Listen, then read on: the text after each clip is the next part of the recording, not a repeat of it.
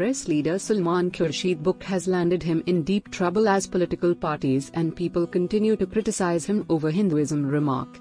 The Nainital house of the Congress leader was vandalized and set on fire on Monday, days after his new book on Ayodhya sparked a controversy.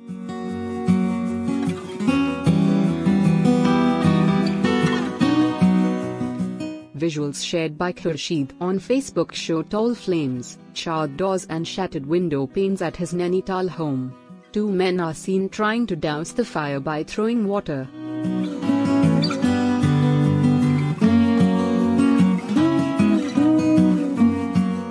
Sharing the visuals, the Congress leader said in a post, "I hope to open these doors to my friends who have left this calling card. Am I still wrong to say this cannot be Hinduism?"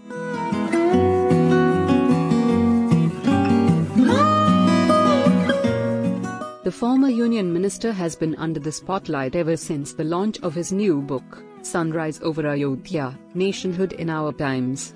At the center of the controversy is a passage that reads, "Sanatan Dharma and classical Hinduism known to sages and saints were being pushed aside by a robust version of Hindutva, by all standards a political version similar to the jihadist Islam of groups like ISIS and Boko Haram of recent years."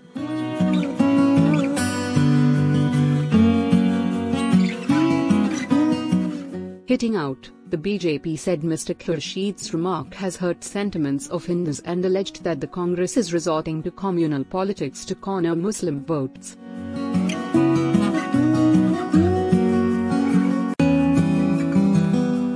A Delhi-based lawyer has also filed a complaint against Mr. Khurshid, also an eminent jurist.